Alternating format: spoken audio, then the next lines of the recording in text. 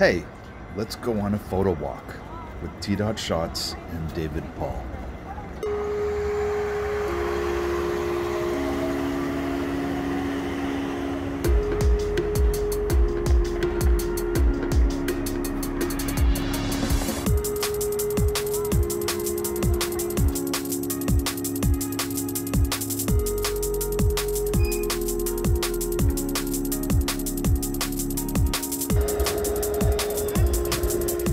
Hi.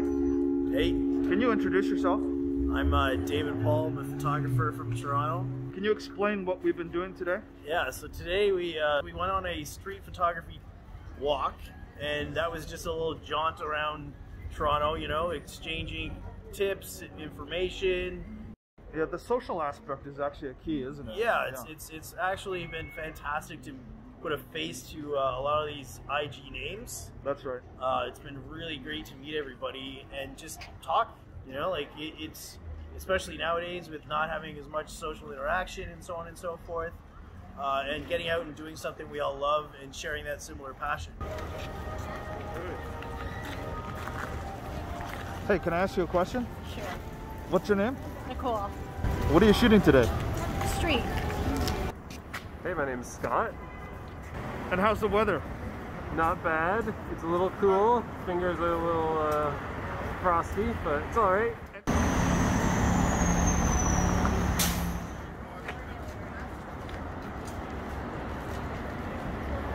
When you come out on a day like this, do you have some shots or some things you want to try before you come out, or you're improvising?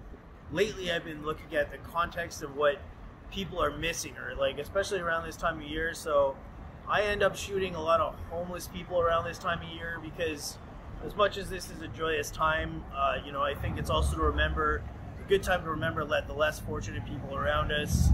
And I also start to think about like what's actually happening today. So like what's important, where is going to be the best and most opportune place for me to actually get a good photo. Can you very, very quickly tell us about the camera that you're using? Yeah. And have you considered changing your camera or doing any evolution of that? Yeah, so I have a Sony a7 III with a Sigma 135 lens on right now. I'm considering upgrading to a Sony a7 IV once it's available. Did you say earlier that you had a different lens on?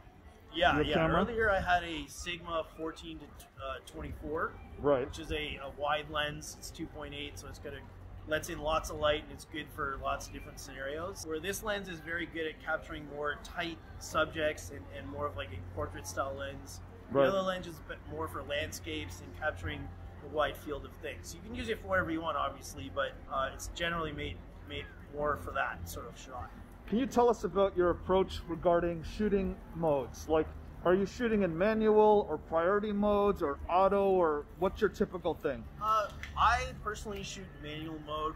That's not because of anything other than I just taught myself it, and it just makes me think about how my camera operates, and it helps me understand exposure and the limitations within my camera's abilities. So that's not to say that any other mode is bad. That's not the case at all.